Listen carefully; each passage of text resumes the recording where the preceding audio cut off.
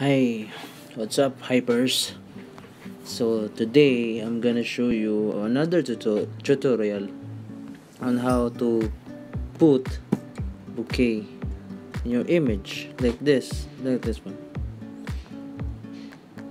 Okay, this is finish editing image that I edit.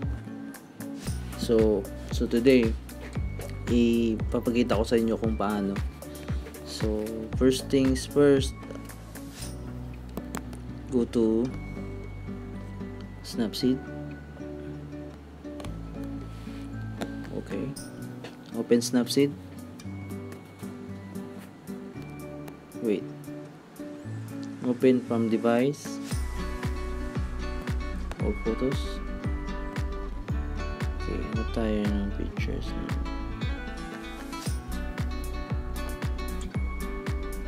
Ito. Okay, yes. By the way, ito po yung anak ko, bunsong anak.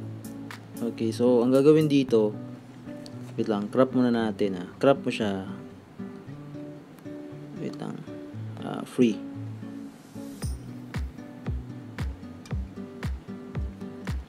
Para maganda yung crop niya. Yan. So gawin dito, brush ka konti. Okay, that's good. Yun lang, export mo siya. Okay, good. Now go to, wait lang, dito ka muna sa lens distortion. Hanapin mo yun. Ayan. So first,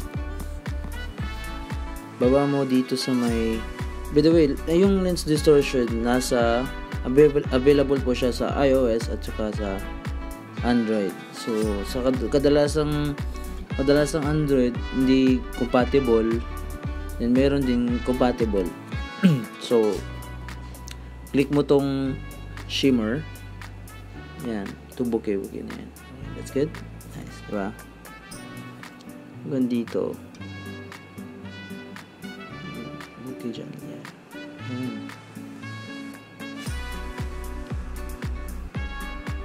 Bokeh.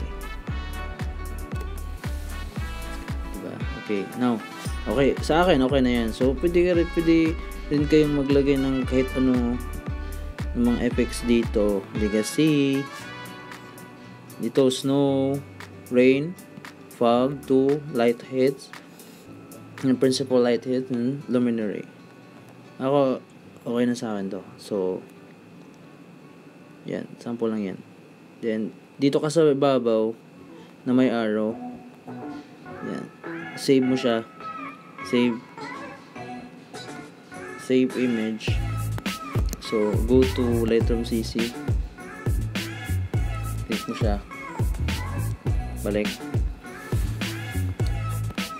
Ayan, yun, diba? So gawin natin, go to profiles, then now dito ka sa black and white. Ano ka black and white dito? Mas maganda kasi sa cloud kung i-black and white mo siya. Well, depende rin sa inyo kung anong gusto nyo.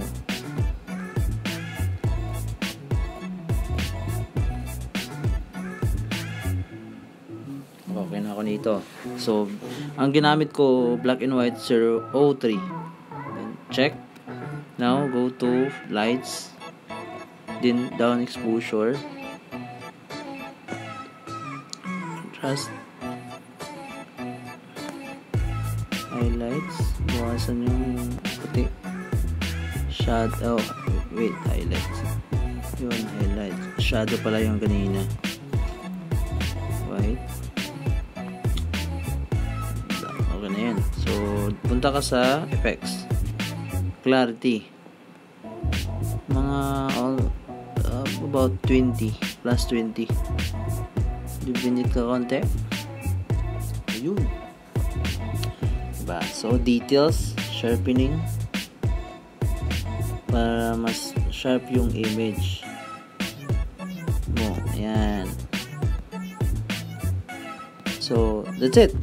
Yun lang. Kung gusto nyo maglagay ng bokeh sa image nyo para mas bago rin sa paningin nyo, post nyo, pwede rin yung i-post sa Instagram. So, sa akin, okay na to. Wala nang baguhin. So, check ka lang. So, kung gusto mong post, so, ang gamit ko dito, Lightroom CC Mobile. So, kung gusto mong i-share siya sa Instagram, check mo lang tong box na may arrow sa ibabaw. Tulad, ito. Ganyan. So, pwede mo siya i-share. Maximum available. Click mo yung maximum available.